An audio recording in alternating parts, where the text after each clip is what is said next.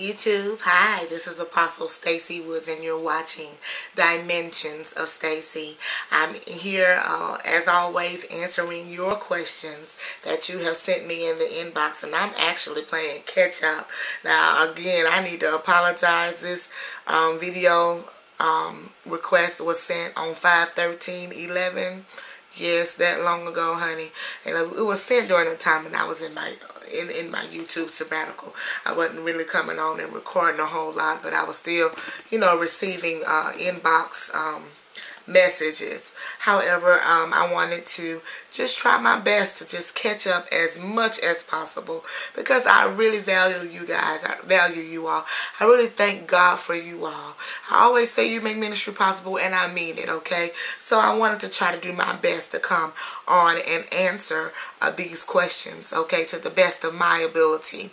And for this one, I'm going to kind of edit it a little bit because it's a little lengthy, and there are also some personal details that I don't want to just kind of disclose to everyone. But basically, to wrap it all up, the question was asked: how do we as Christians handle or deal with the spirit of competition in the church, especially when you're trying to avoid it but others are operating in it? Please help us out. Wow. Wow. Wow. The spirit of competition. I see this happening so often in the body of Christ. And it really grieves my heart, and I know that it grieves the heart of the Father to see us not complimenting one another, but competing with one another. And it's amazing because you sent this video request some time ago, but particularly this year, I have tried to, in every message that I've preached, I have tried to drop in this little nugget, and that is, if we are truly in one body, operating in one global body of Christ, serving one Jesus, the same Jesus, the same God, and supposedly we're trying to all get to one heaven, the same place. So we're on our way to do that. We're supposed to be advancing one kingdom, the kingdom of God. Why is it that there is so much competition in the body of Christ? And many times, I think that we carry our worldly ambitions into ministry settings. Many have been very successful in the business world, in the secular world, promoting themselves and doing things, that will put them on top if they are coming from, backgrounds where it was a highly competitive environment. I think many times that follows us right into the church, unfortunately. Then there are times in which we are seen to be like, in a competition when actually we're just striving to do our best. I know I've been charged in past that I had a competitive spirit. And when in turn, I'm just a very ambitious person. I'm a go-getter. If it's something that I believe God said that I can have, if it's a promise that God told me in His Word was mine, I'm going to get it with all I can. But the spirit of competition comes in, and this is where we have to be careful. There is nothing wrong with being ambitious, but if we are striving to do something at the expense of another, that's where we really have to watch it. I was told just the other day of, some ministers, and, they are new to the area, and they were saying, we gonna be the church. Cause ain't nobody doing nothing for real, and so we gonna be the church everybody go to, and they've even started getting members from other people's churches. Okay. Bad start, bad motive, bad agenda altogether.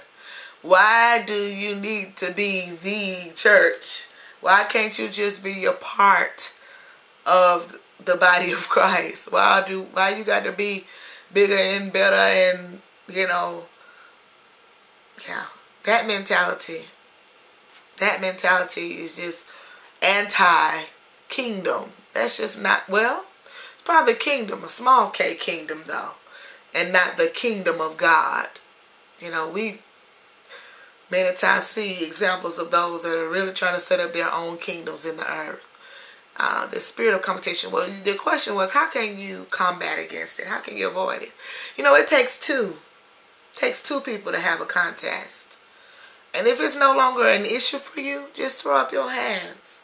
You know, in settings, even in ministry, I have learned how to say, okay, you take go ahead. Go ahead. And many times, you know, there have been things that I knew that God anointed me to do and called me to do.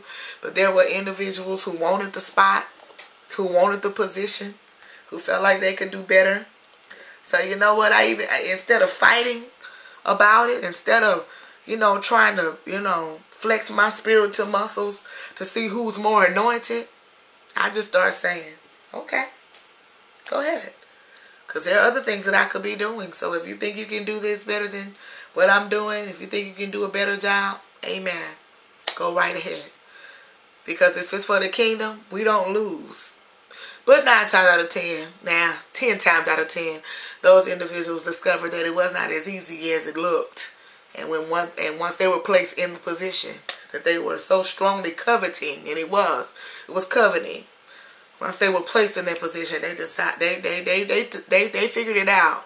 Okay, it's not as easy as it looks. In fact, it's not easy at all. You can have it, you know. So refuse to be a competitor. Refuse to get in the competition with them. Let them know, okay, God has called me to do this.